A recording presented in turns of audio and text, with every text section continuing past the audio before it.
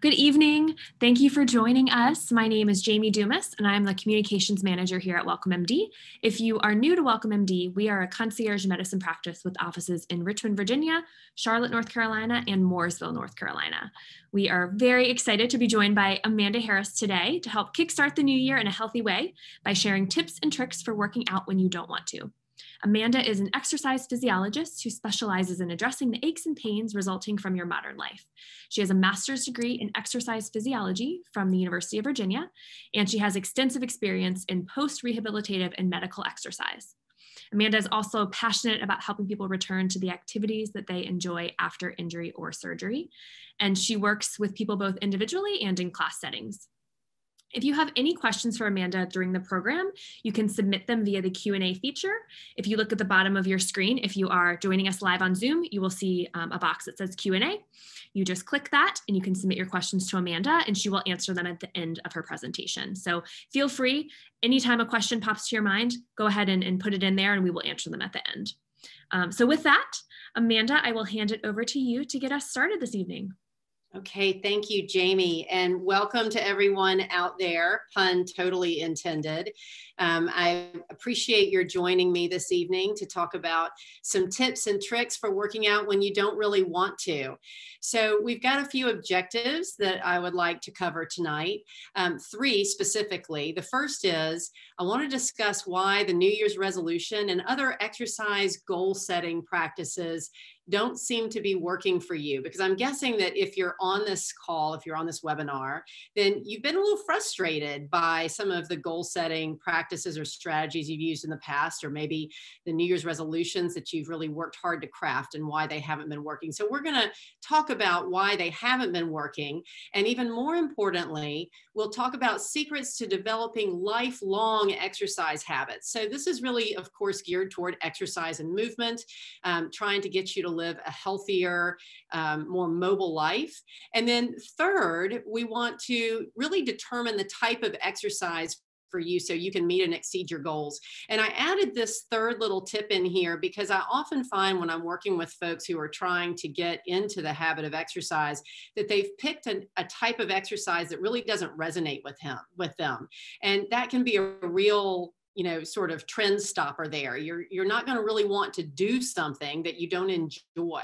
So we need to zero in on the type of exercise that really works for you so that you can achieve what you want to here. So I'm hoping you've got a pen and some paper, because I've got a lot of really good material here for you tonight. And as Jamie mentioned, I hope you'll send her some questions so that we can make sure all your questions get answered at the end of our program here. Now, before I move on, I want to also mention that I'm going to be referencing two books in particular that I think are very, very helpful in establishing new habits and even breaking ones that just really don't serve you at all. Those two books are The Power of Habit by Charles Duhigg and Atomic Habits by James Clear. So you're going to hear me reference both of these books throughout the program. And I highly recommend them if you want to read more about some of the things that you learned tonight. Both books delve into the science. I think Duhigg's book is much more into the science. James Clear's book is much more into like strategies that you can implement right away. He brushes on the science, and he also references Duhigg a lot. So both of them great books if you want to learn a little bit more about some of the tips and tactics I give you tonight.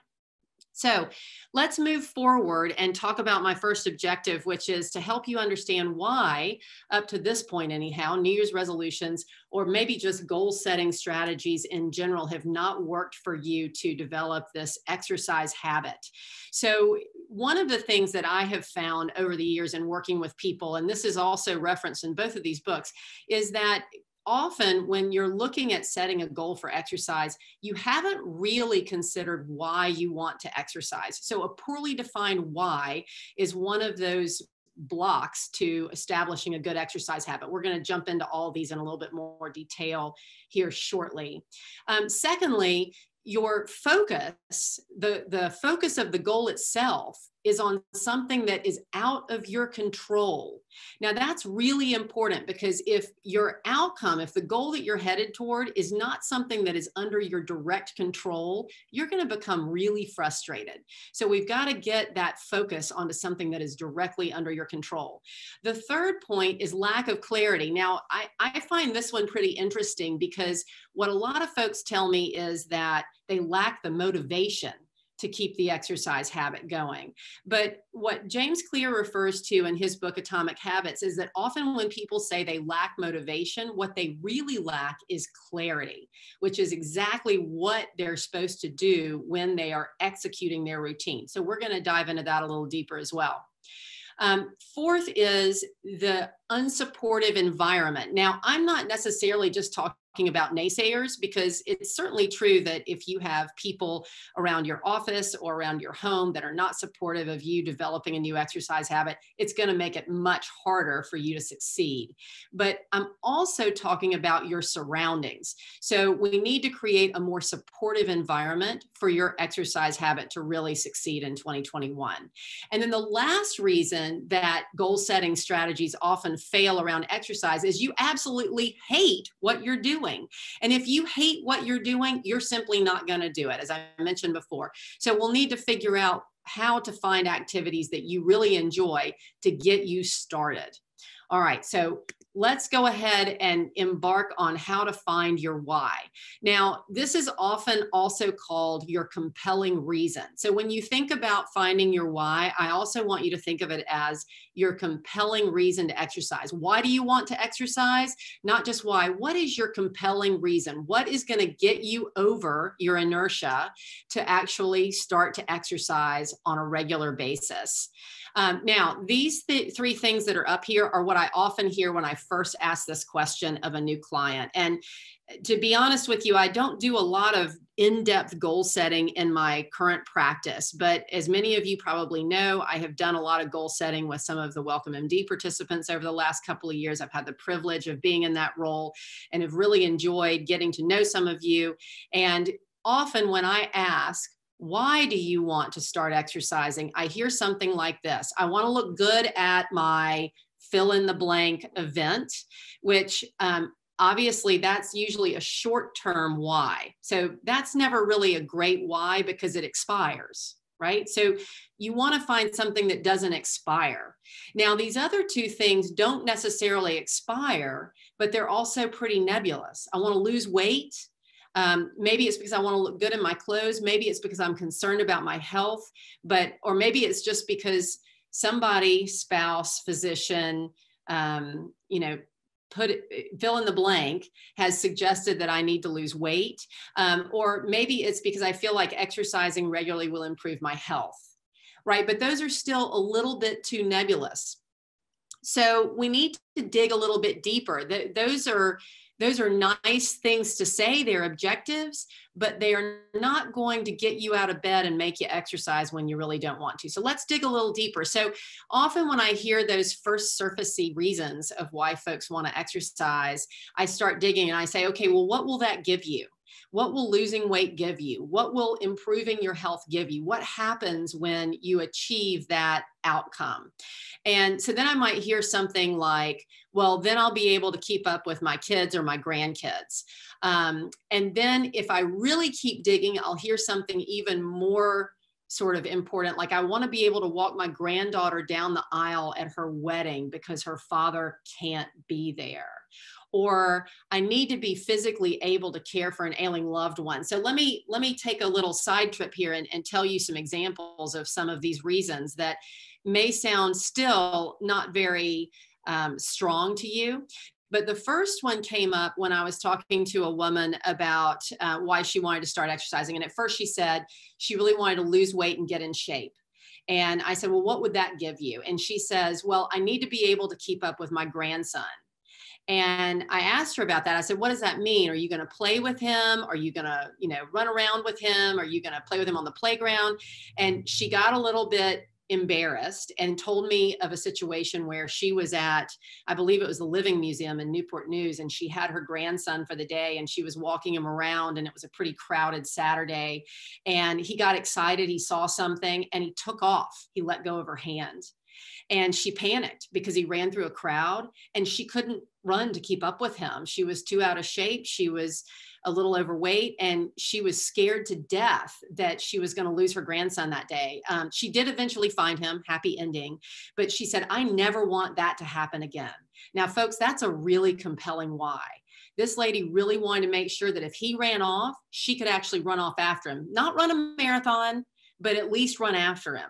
So that really got her started on her journey of becoming an exerciser. So one thing I'll insert this little vignette is that another thing James Clear says right at the beginning of his book, Atomic Habits, that I love, is that the goal is not to exercise regularly. The goal is to become a lifelong exerciser. So as you're developing the exercise habit, it's not just about what you want to do, but it's about what you want to become. So these habits actually wind up defining us, right? So she wants to keep up with that grandchild so that she can be a better grandparent. Now, the second one came to me when I talked to a gentleman who told me he wanted to walk his granddaughter down the aisle because she had lost her father at a young age. And he felt very strongly that he needed to be there for her when she got married. And then I asked him how old his granddaughter was. He said she was 12.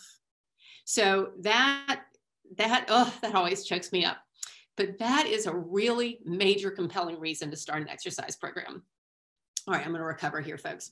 The third one that I threw up here, being physically able to care for an ailing loved one, that's an example, but the one that really comes to mind was I spoke with a lady one day who told me that her child was autistic, and she realized that when he grows up, he's not going to be able to fully care for himself, and she needs to be physically able and healthy enough to really care for him as long as she possibly can. Now, none of these reasons came up when I first asked these folks why they wanted to exercise. But as I'm describing them to you, I hope they're hitting a chord with you like they did me. Those always sort of sock me in the chest. I always know they're in there, but boy, when I hear them, I know I've hit it.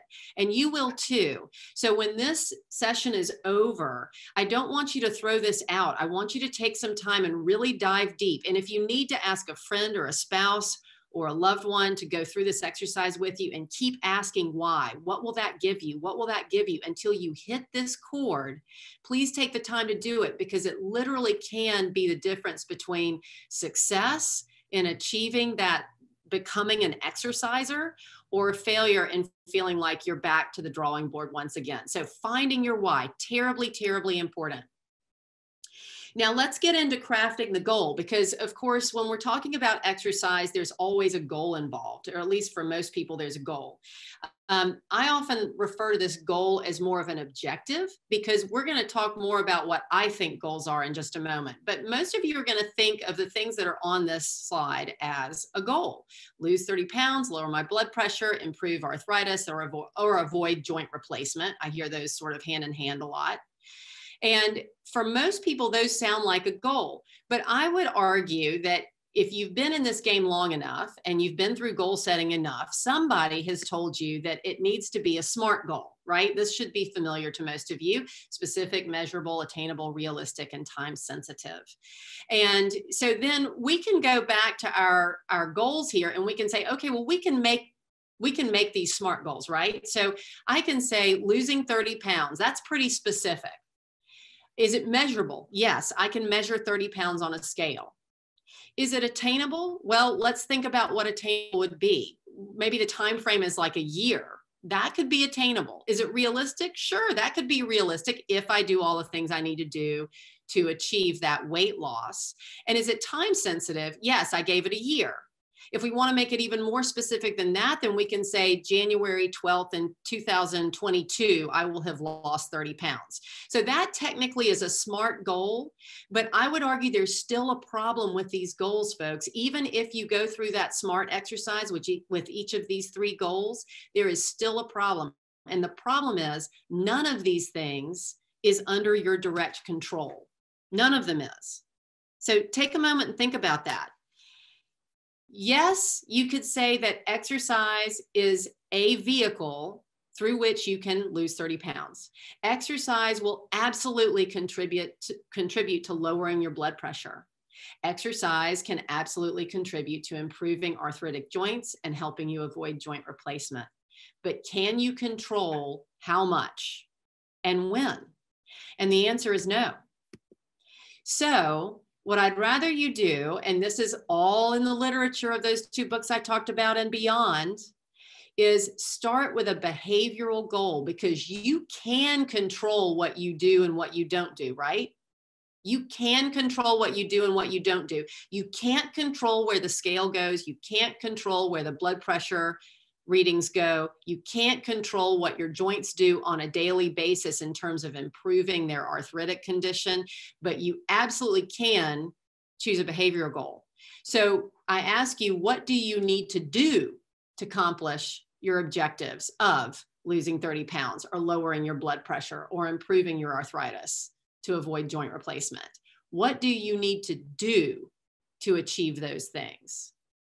So that gets you starting to think, right? You start thinking, okay, well, I need to exercise. Obviously, that's at least part of it. I need to exercise. Some of you are already thinking about what types of exercise you might do to lose 30 pounds or to lower your blood pressure. Maybe it's 10 pounds. I chose 30 arbitrarily, but you're starting to think about this a little bit, right? What do I need to do?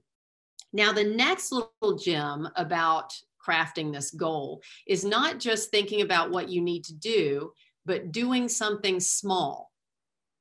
So often when I talk to folks about starting an exercise program, they have some big plans. And I hear about 5-day-a-week exercise regimens that are going to go for about an hour at a time, maybe 30 minutes of cardio and 30 minutes of weight training or yoga or Pilates, or, pick your activity.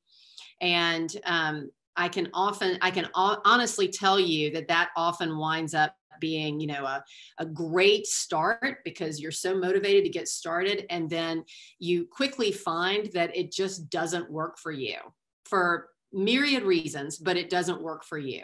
So what if we go the opposite direction? Don't worry about the CDC guidelines yet. Don't worry about what experts, quote unquote experts, have told you about what you need to do with exercise in terms of time and intensity and type and all that good stuff. Start really small. What is something small you can do to move toward your goal every day? Now, as much as we all want you, we all experts want you to eventually embrace more and more exercise over your lifetime, the thing that we want more than anything is for you to keep this habit up as a lifelong habit. We want you to become the exerciser, not just exercise. So let me give you a little bit more insight about this go small thing.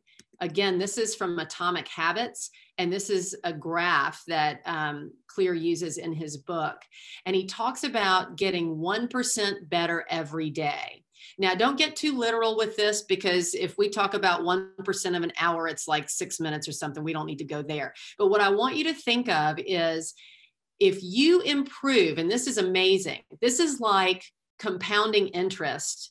If you're talking to a financial planner and you're really trying to build wealth, it's the same thing with goals and exercise. And I love this. If you get 1% better every day for 365 days of the year, at the end of the year, you are 37.78% better than when you began. Compounding interest. Pretty cool, right? But if you get 1% worse every day, you basically wind back up at zero. And I find that's amazing. It's sort of shocking data, but it's really wonderful. And it's very empowering, because it reminds you that if you can do something small every single day and get 1% better, whatever that better means, then you will wind up 37% ahead at the end of the year. Pretty awesome. Closer to 38, right? So let's talk about what that means in terms of exercise. And before we go on into the types of exercise and that sort of thing, I want to take this little segue into what you need to do to build this small behavioral goal. Because remember, I mentioned earlier that lack of clarity often becomes sort of stated as lack of motivation. So we need to get super crystal clear about this little behavioral goal that we're going to set for ourselves every single day. And when I say get crystal clear, you've got to figure out what you're going to do, when you're going to do it, where you're going to do it, and for how long. So what, when, where, and how long. All right, so let's go into what.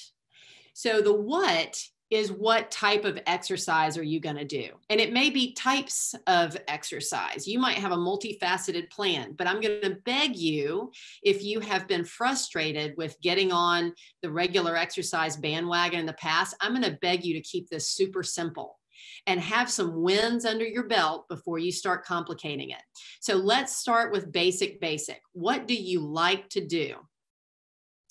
Now, that can go from anything like walking, cycling, things that are sort of readily available, to, and I've heard these before, kayaking, mountain climbing, scuba diving. You know, we can wind up with some pretty far-flung activities that we really can't access right now. You may be even thinking about a machine in the gym and you're thinking, there's no way in heck I'm going back to that gym right now. And I get that. I understand that. So my first question is, what do you really like to do activity-wise? And then the second question is, can you do that? Do you have access to it? Is it something that you can really do right now? And if the answer is, no, I really don't have access to it right now, then what could you do to get as close as possible to it? So take a moment and think about all the activities that are available to you, what's accessible, and what you can actually start doing tomorrow so that you can start to move little tiny bits on a daily basis. And you're going to have to think pretty simple. You might have to think about walking or cycling or, I don't know, swimming if a pool is available, but I know those are sort of in short supply right now too. Is there a piece of exercise equipment you could buy and have in your home? So what do you like to do? Can you do it? And if not, how close can you get to it? Write that down and figure out what that is. That's number one on getting clear. Number two, when are you going to do this activity? So first, you got to figure out when you can fit this into your week or into your day. So I often tell folks when they start out, if they want to do something every single day, like 7 days a week or even 5 days a week, I try to get them down to maybe 2 days a week, which sounds so backwards, doesn't it? An exercise physiologist saying, no, let's not start with 5, let's start with 2 days. You know, folks start to chuckle and say, am I crazy? But what I want them to do is rack up some successes under their belt. And I'm saying that to you too. Can you fit this in 2 days a week? And if you say, well, I've been able to fit it in 2 days a week, what I can't seem to do is fit it in more than that, then fine, let's start with 3 days a week. But when can you fit this into your week? So make that commitment first, and please don't bite off more than you can chew. And then the second piece of this is, when can you fit this into your day? Now, be careful, because this can be quicksand.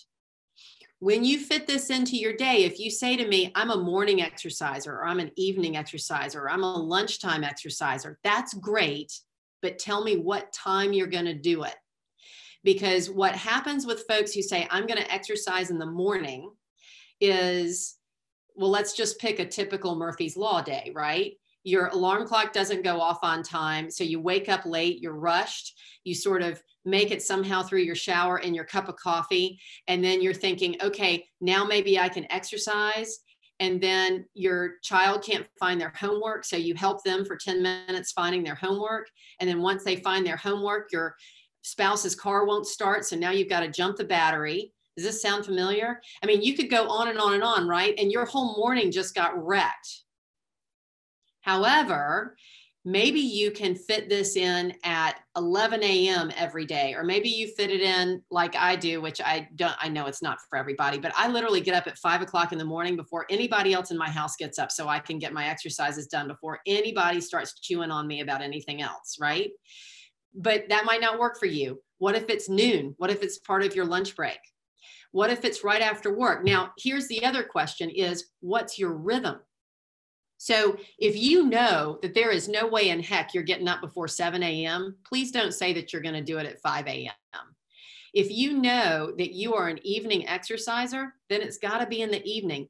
But my point here is pick a time, schedule it, and schedule it in a way that it's non-negotiable. Make it every bit as important as your most important meeting of the day.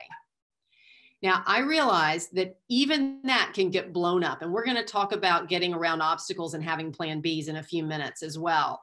But my point here is, one, you got to know your rhythm. What time of day do you exercise best and feel good about it? And then two, you're going to have to make an appointment for yourself. Now, here's the other good news. Remember, we talked about making it small. So we're not talking about blocking an hour of time here. We might be talking about blocking 10 or 15 minutes. Do you think you could do that? I bet everybody on this call could block 10 or 15 minutes in a day for themselves. Because if you were not interested in making this happen, you wouldn't be here, right? All right, let's talk about where. So we're talking about being really clear and specific, right? We're talking about we've defined what type of exercise or activity we're going to do. And folks, it might be stretching to begin with. That's okay. That's not a sin. I just want you to move. So you're going to pick an activity. And then we've talked about when you're going to do it. You're going to schedule this on your calendar so that it's as important as your most important meeting. So third, you got to choose where, because if you say to yourself, well, you know, I can't exercise at the gym now, but maybe I'll get out and go for a walk around U of R campus at lunchtime. But, you know, to get there, you're going to have to drive 15 minutes or something. And then there's traffic. And then there's, oh, when am I going to eat my lunch? And then there's the guy that, you know, wants a piece of you right before you leave the office. So really think about where you're going to do your exercise and make sure that it's not very hard to get there. Ideally, it's right where you are. Right? You don't have to drive anywhere. I realized when everybody was going to the gym, you always had to drive to the gym. But you know what? Sometimes the activation energy, if I can call it that, of getting to the gym is enough to make you want to just drive home. So you've got to figure out where you're going to do your exercise. It's got to be easy to access. You got to get there easily. It can't be a headache to get there. It can't be one of those things where you see all the red on your traffic map and decide that you're just going to go home instead. And then the third thing I'll ask you about where is, do you have what you need there? So if you are going to work out at the office, did you pack workout clothes? Did you pack shoes that you can work out in? Or clothes that you can easily move in? You know, you don't want to be in tight jeans or something that are restrictive. And then if you've chosen an outdoor venue, you're probably going to need some weather contingencies, right? Especially right now, since it seems to not be able to stop raining in Richmond. So really think about where you're going to make your exercise happen. And if it needs to change from day to day, that's okay. It doesn't have to be in the exact same spot. But let me offer you this little gem. Make sure that you have it on your schedule, not just when you're going to do what you're going to do, but where you're going to do it. So you will know. There will be no guessing. There's not going to be any vacillating. There's not going to be any, oh, where should I go today? You know exactly where you're going to go to do your movement, your exercise, your activity. All right. Now, how long will you go? So I keep making reference to starting small and doing maybe 10 or 15 minutes worth of movement, because guess what? This is the coolest part of this. If you will commit to that 10 or 15 minutes, how many times do you think you're going to keep going a little bit longer? I bet you will. I talked to a neighbor this weekend who was walking down our road, and he pulled me aside and he said, you know, I know that you do all this, you know, rehab and exercise type stuff, and I wonder if you can help me. And I said, absolutely. What can I do for you? And he said, how do I get rid of this? And he pats himself on the belly, you know, and I kind of laughed, and my husband laughed. And, you know, my husband made some reference to putting down the second hamburger, and then we all laughed. But then I asked him about walking, because he was out walking that day. And he said, you know, I try to get in an hour. And folks, when people tell me they're trying to do something, they're not fully committed. You know that, right? Anytime you tell someone you're going to try to do something, you're really giving yourself an out. So he says to me, I try to get an hour in every day. And I said, how many times have you done that? And he said, well, I started January 1. And I said, good for you. Now, bear in mind, this was on Sunday. So that would have been the 10th, right? And he said, and I've done it 6 times. And I said, well, that's awesome. I said, it sounds like you missed a few days. And he sort of laughed and blushed. And I said, what if you did 10 minutes a day? If you want to do it every day. I said, you really want to do it every day? He said, Amanda, I'm going to do it every day. I said, great. How about 10 minutes a day? And he looked at me and he said, is that going to work? And I said, would you do it? And he said, yes. And I said, what if it's kind of cold and nasty and sort of spit and rain like it has been the last few, weeks on and off? Would you actually come out in the rain? He said, oh, I could do anything for 10 minutes. I said, could you really? He said, yeah. I said, well, then why don't you start there? And then he said, but if I want to walk for an hour on a nice day like today, can I do that? I said, of course, right?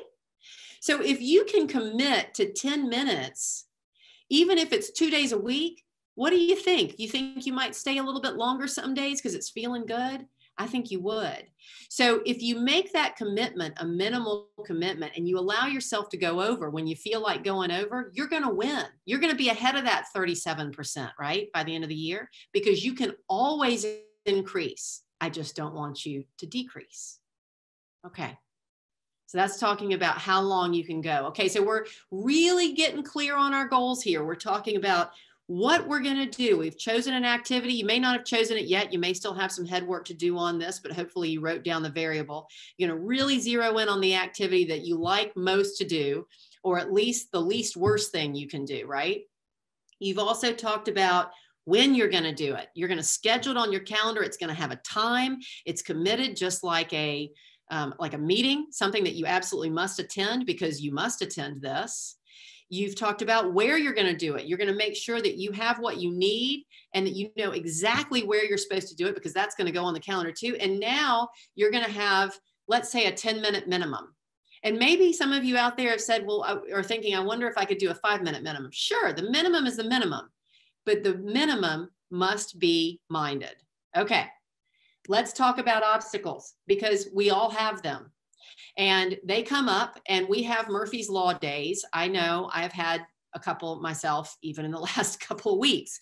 So it pays to do a little bit of head work ahead of time and say to yourself, now that I have scheduled my awesome 10 minutes of exercise, what could possibly get in the way? And then I want you to list it all. I gave you that really terrible Murphy's Law day about the alarm clock going off late and the kid losing their homework and the spouse's car having a dead battery. But you can imagine plenty of other things that can get in the way of your success of scheduling your exercise. And I want you to take the time to list them out, no matter how outrageous they are.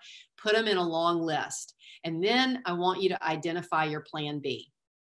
All of us should have a plan B, which is, if I fail to get my exercise in at my prescribed time, at my committed time, what am I going to do about it?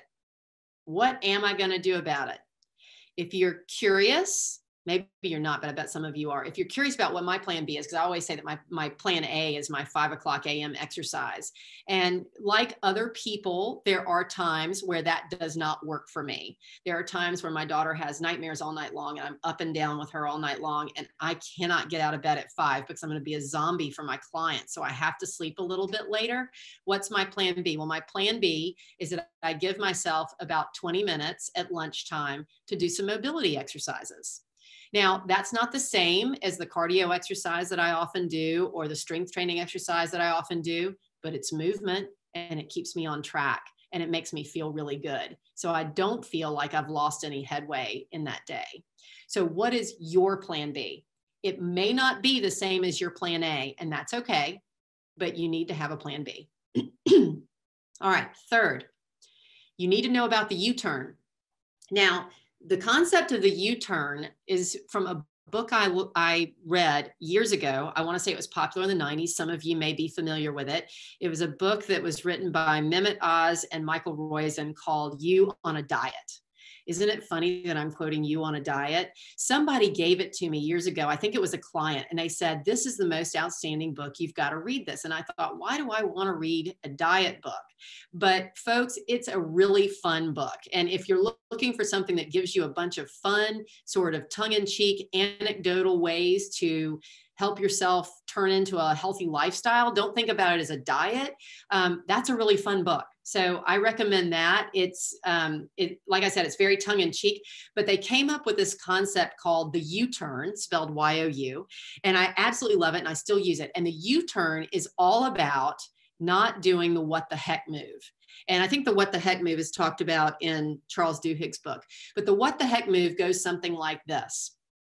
You've been on a great track. You've been getting your exercise in. You've been meeting your behavioral goal every day. Let's say it's been going great, like great guns for about a month and a half. You have not missed a day, or if you have, you've done a plan B. Everything is fantastic. And then something happens. You get sick. God forbid, I don't want anybody to get sick, but let's say you get a bad cold. We'll just say that. Or your car breaks down and you can't get to where you need to go, or something happens that completely obliterates not just plan A, but plans B and C too. And maybe that happens for a couple of days. This can happen on vacation. It can happen during the holidays, but it somehow obliterates your forward momentum with your habit. And what these guys were saying was, when that happens to you, instead of saying, oh, what the heck, it was never going to work anyway, which is what a lot of folks do. And maybe you've done it in the past. But instead of doing that, this time you make a U-turn. And the U-turn is simply to say, all right, I got off track.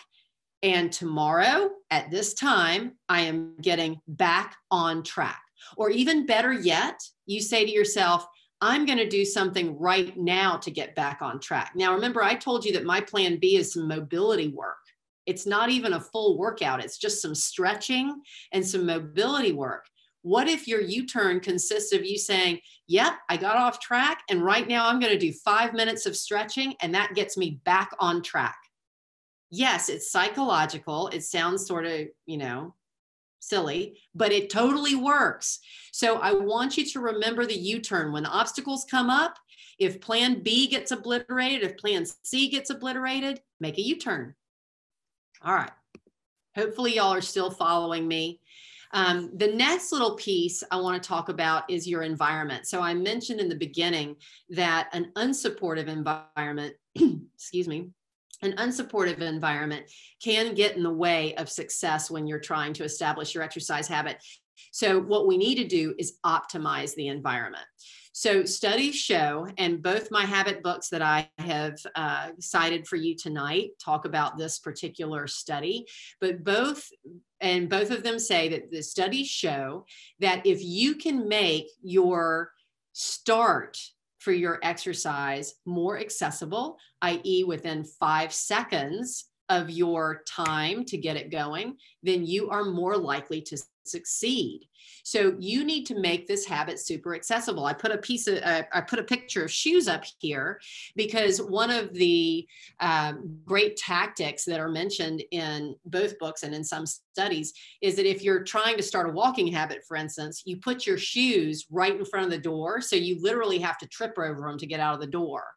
So that's one way to look at it. There are other ways to do it. I can tell you personally, what I do is every night I lay out my exercise clothes on the bathtub in the bathroom. And the first place I go when I get up in the morning is the bathroom, probably like a lot of you all. And guess what's staring me in the face? My exercise clothes. So it's not even a decision anymore. They're sitting right there. And after I finish brushing my teeth, I put on my exercise clothes and that's where I go. So really find something that makes exercise really accessible. I remember talking to somebody during quarantine, doing a virtual session over quarantine, and they were saying that they do exercise videos, and they really find it, sort of frustrating because they actually go through their video cabinet. Yeah, like DVDs, they're not digitally downloading. I know some of y'all are probably thinking, wow, why wouldn't you just download? But some of us still use DVDs, but they're going through their DVD cabinet trying to select a video to use for exercise. Well, that's a huge waste of time. And if you're thinking about it beforehand, you're probably thinking, gosh, if I'm going to go exercise, I got to go find a video and then I've got to load it up and I got to turn on the TV and turn on the DVD player. No, you don't want to do any of that when it's time to exercise. You want to have all of that figured out ahead of time. So maybe the night before you choose your DVD, you have it sitting on top of the DVD player, the remote control's right there. You can find it instantly. Your clothes are there, your equipment's there. You've got to have things ready so that it's easy for you to start. We need to make it easy for you to say, yes, I'm going to continue.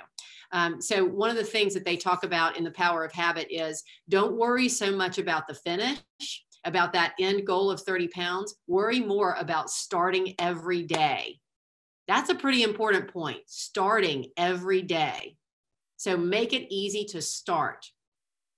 If there are barriers to your success, if clothes are stuck in dressers and you're having to dig through dressers to find your clothes, if shoes are underneath a pile of other shoes, if it's difficult to get to where you want to go exercise because it's between you and a heap of rush hour traffic, you've got to figure out how you can remove some of those barriers so that it's easier to start. So you may even need to sit down and think about what barriers could come up, whether it's traffic, whether it's children who need help with schoolwork, whatever it is. You're going to have to figure out how to remove some barriers. It may even be meaning making an agreement with some family members that this is mom or dad's exercise time, and you're going to have to leave me alone for the next 10 or 15 minutes if you want me to be a good parent. I've had to make that agreement before myself. Another little cue to success in the environment is going to be to create a cue. So something that trips your memory. Now that can be a Post-it note on a doorway, or maybe a Post-it note on every doorway. You know, Post-it notes don't actually tear the paint off, so you can usually get away with it. Be careful that it doesn't turn into background. You know, you don't want to leave it up there so long that you no longer see it. But you can use little things like a Post-it note in a doorway that maybe even has a symbol on it. Maybe it's just a smiley face. And that's your cue that you need to remember to exercise that day. Maybe it's the shoes in front of the door. Maybe it's the dog that needs to go for a walk. You know, maybe you leave a leash by the door. Maybe the dog is the cue. Maybe the dog cues you himself. But create a cue so that it trips your memory and your sort of excitement about doing whatever activity it is that you're about to do. And then another point that I think is really good that Duhigg outlines, because he's the big proponent of creating a cue, but he's also a big proponent of choosing a reward. Now, I'm going to show you a slide in a few minutes where he basically has the routine being an exercise routine and the reward's a candy bar or something. And I don't really recommend that for obvious reasons. But it could be something else. It could be that you get a 30-minute relaxing bath at the end of the week if you make all your behavioral goals. Or maybe it's something like you get to spend a little extra time reading a book. Or maybe it's you get to spend a little extra time catching up with a friend or something. But you can choose a reward that works for you and hopefully doesn't inadvertently sabotage all the reasons that you're exercising, right? So really, when you're talking about optimizing the environment, it's more than just people. And you might have to face people. You might have to talk to coworkers or spouses or family members and tell them what you're really wanting to do and that this is very important to you and you need their support. And I strongly recommend that too, because if they don't know what you're doing or they think that it's just another fad that you're going through and you're going to get rid of it in a month or two, then they're not going to be supportive and they might even get in the way. But if you explain to them how important this is to you and that you need their support, most of the time, I think you'll find them pretty supportive. At least I hope so, for your sake. All right, so we're going to move on and talk about the routine itself. So Duhigg in The Power of Habit talks about creating this routine. Now, early on in the presentation, we talked about getting very specific and clear about what type of exercise you're doing, when you're doing it, like literally down to the minute. 11:15 on Tuesday morning, I'm going to be exercising where? Around my office building. I'm going to walk around the office building or whatever it is that you've committed to, but you're going to be super specific about what you're doing, the time you're doing it, where you're going to do it, and how long you're going to do it for. And so when you commit to that routine, one of the things that Duhigg suggests is map it out. Now, you can do this little diagram like he did, where he shows his cue being the shoes by the door, for instance, and then his routine is walking or running, whatever that is. And then his reward is a chocolate bar. Like I said, I think that's probably not a great reward. But one of the things that he says in his book is that this is how habit loops form. There's always a cue that makes you start the behavior. Then you go through the routine behavior, and then there's something rewarding at the end. And, for some of us, that reward is just feeling good, feeling like we did something really good. For others, it might need to be something external, and that's okay. But choose whatever that is and maybe draw it or even write it out. So down below, you see he wrote it out. This year, when I see my shoes by the door, I will go on a walk or run or whatever it is in order to get my candy bar. I really hate that. But, pick something that works for you, and you can draw it or write it, whatever suits you best, because some of you are going to be more visual and it's going to make more sense to see the symbols. Some of you are going to want to see it written out, or you might need to write it 3 or 4 times. Remember that from school? Write this 12 times. That might work for you. So as you're committing to your routine, you can write it, you can draw it, you can post it on Post-it notes and put it all over your home, on your refrigerator, on the dashboard of your car. You can put it on the back of your phone. You can put it in your calendar. So something that tends to be real satisfying, that nobody has to know what it is you can choose a color. It doesn't have to be red. I read somewhere you could put a red X, but it doesn't have to be red. It could be blue or purple or your favorite color, whatever that is. And you can put an X over every single day that you meet your behavioral goal on your calendar. And by the end of the month, it's real satisfying to see all those beautiful X's. Or maybe it's a circle. Maybe an X is a little negative. Maybe you want a circle. Maybe it's a green circle. But whatever symbol thing you want to come up with, don't make it so elaborate that it's hard to do, but put it on your calendar and enjoy marking it off. So depending on your personality and what really helps you sort of cue you into the moment, whether it's something like your calendar, whether it's the Post-it note, or whether it's writing something down over and over again, commit to this new routine and all the specifics that go with it, and that will help you be successful. The last little tip that I'm going to give you is to get an accountability partner. You've probably heard that before, and you may have tried that before and it didn't really pan out for you, but maybe you didn't have the best accountability partner. So accountability partners come in all shapes and sizes. They can be children, they can be grandchildren, they can be mothers, they can be fathers, grandmothers, co-workers, friends, anybody that you feel like gets you and really wants to pull for you and help you be successful. In a perfect world, they're trying to do something really similar, if not exactly the same thing. And that way you can motivate each other and really cheer each other on. And I think that's probably the most fun accountability partner you can have. Now, the other type of accountability partner that you can obviously get is a professional accountability partner. You could choose a trainer, you could choose a fitness or wellness coach, any professional that can help sort of excite you towards this goal and keep you moving forward. That's what the power of an accountability partner is. And folks, with modern technology, it can even happen over the miles, right? You can have an accountability partner on the other side of the country if you want, because you can text each other. So that's sort of the wonders of modern times, is you can actually do this virtually. And that's real helpful right now during this pandemic, or you can do it with somebody who's in your immediate family that you see every day anyway. All right, so let's go over what we went through tonight and just summarize this and hopefully make sure you got all the points that are going to work the best for you. First, we talked about uncovering and embracing your why. And remember, you want to really dig deep. Don't stay on the surface with this. If you need to have somebody help you dig deep, then get somebody to ask you more questions. What does that give you? When you get there, what happens for you? How does that change you? Ask really strong questions like that so that you'll do the mental work to whittle down to the most compelling reason that you want to become a lifelong exerciser.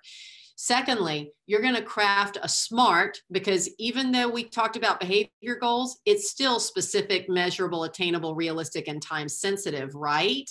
All of those boxes are checked, and it's going to be clear, knowing what you're going to do, where you're going to do it, when you're going to do it, how long you're going to do it.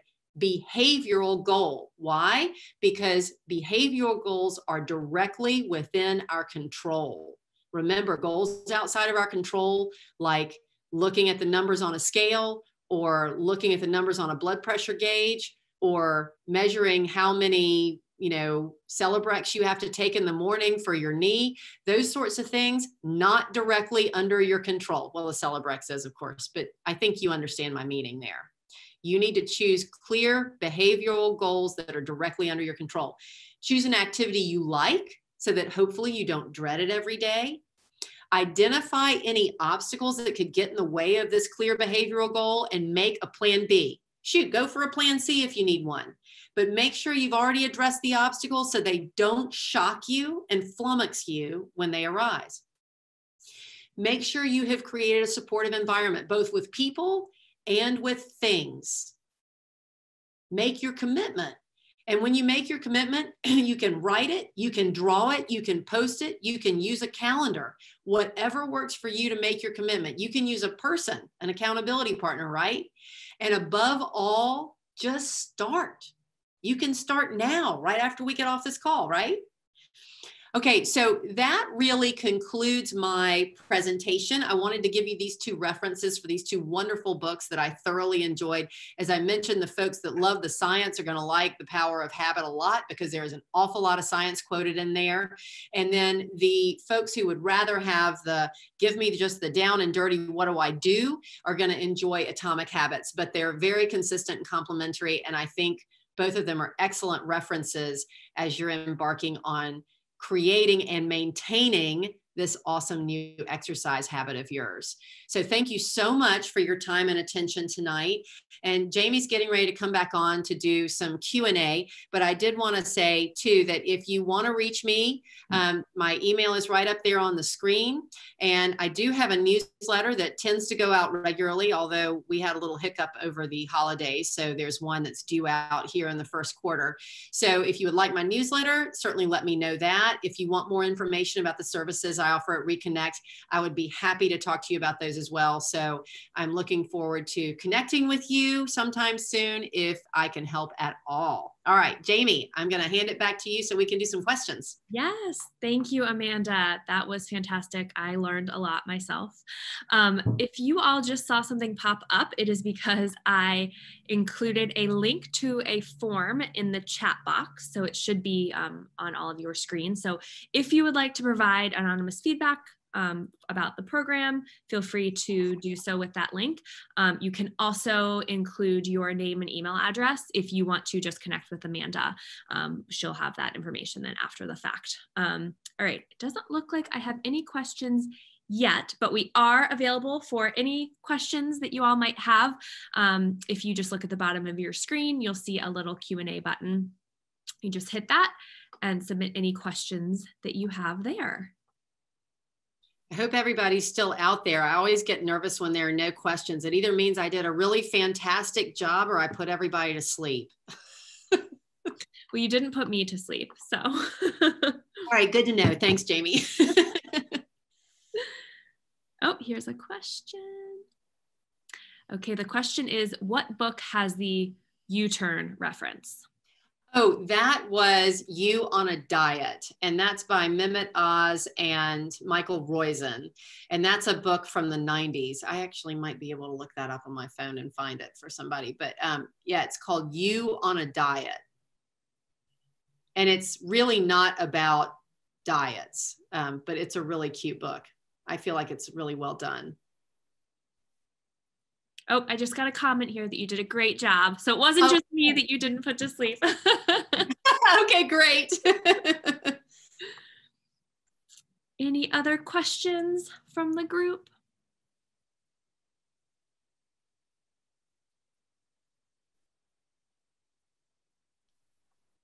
Well, I have a question for you if you don't mind. Okay, absolutely.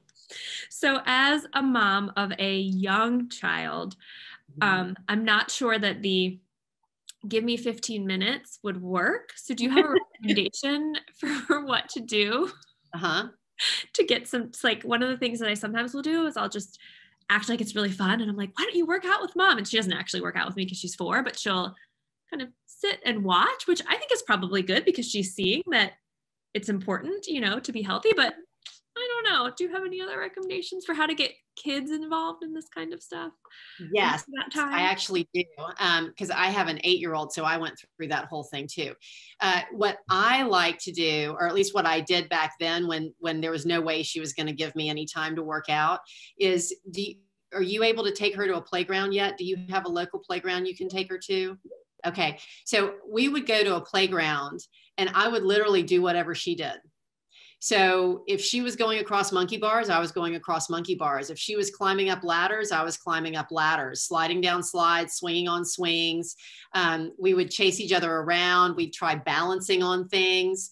So even though it's not a traditional workout, you can get a pretty good workout if you do what your kid does. It's pretty amazing. Like at the playground that we would frequent, there was a little mini climbing wall. And so she'd scramble up the climbing wall and I'd scramble up behind her. And yes, it was way easier for me, but I'm still climbing. So, you're pulling, you're pushing, you're doing all sorts of things. You can jump over stuff. So you can give her like a little obstacle course and you can chase her through it, or she can chase you through it. I love that. You can get creative on a playground, but playgrounds are a great place to work out. And especially with kids, because kids are experts on exercise. It's just not the kind of exercise we think of as adults, but it's amazing exercise. Yes. So I would imagine if nothing else, you're still getting really active. All right. I have one more question here. Okay. If we only have 10 minutes a day to work out, is there a type of workout that you think would be best? I think it's the workout you're going to do. And I know that sounds oversimplified and it's probably a little frustrating, but here's the thing. If you pick what you want to do, what you really like to do for that 10 minutes a day, then what happens after, it's different for everybody, but I find it can be after a month, it can be after 3 months or even 6 months, is you'll start finding other things that maybe somebody has told you would be better for you. Like, somebody's told you, well, you need regular cardiovascular exercise. You need regular strength training exercise. The truth is all of us could use all of it, but something is definitely better than nothing. So if you can pick one that you really like, that you really know you're going to stick to for 10 minutes a day, do that, get really, really good at that, and then add something else. But only after you've really gotten good at 10 minutes a day of whatever you start with. Does that sort of make sense? It's a little backwards, different. I shouldn't say backwards. It's a different way of thinking about it. But the whole idea is to get you in that habit, and then you can layer other habits on top of that. I hope that's useful to that person. All right. Well, if we don't have any more questions, then I think this wraps it up. Thank you so much, Amanda. This was, like I said, I learned a lot. So super informative. Appreciate you sharing your evening with us, and appreciate everyone on the line joining us this evening as well. If you are new to WellcomeMD and you're interested in learning more about us, please visit our website at www.wellcomemd.com. Welcome does have 2 L's. So tricky there a little. All right. Thanks, everyone. Have a great evening. Thanks, everybody. New Year.